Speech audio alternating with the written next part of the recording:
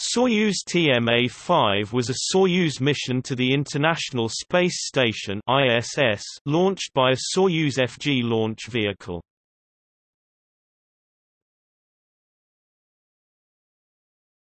Topic: Crew. TMA-5 ISS-10 crew patches were designed by Sean O'Mara for USSR airspace.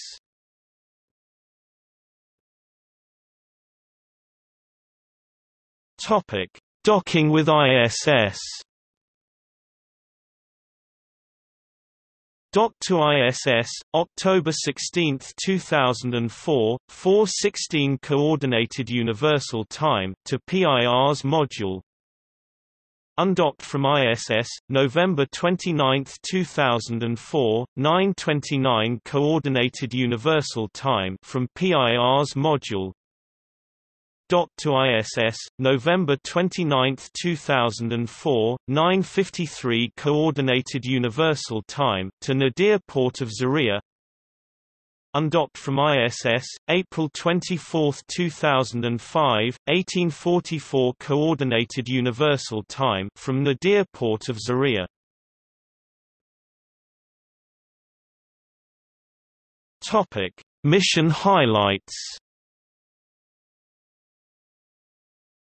25th manned flight to ISS.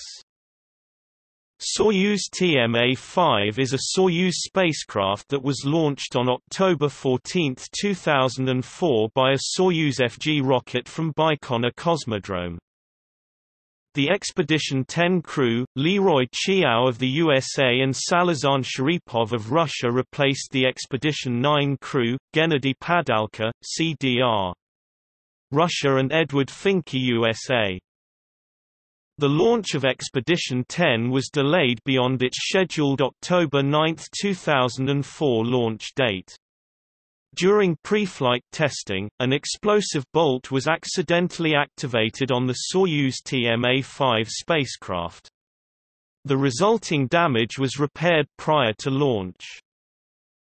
The docking maneuver had to be done manually, as the approach by the automatic system was too fast. The undocking was done manually as well, as a cautionary measure to save power on a faulty battery. After 193 days in the station, the Expedition 10 crew returned to a soft landing in Kazakhstan together with Italian Roberto Vittori, who had flown up with the Expedition 11 crew on Soyuz TMA-6.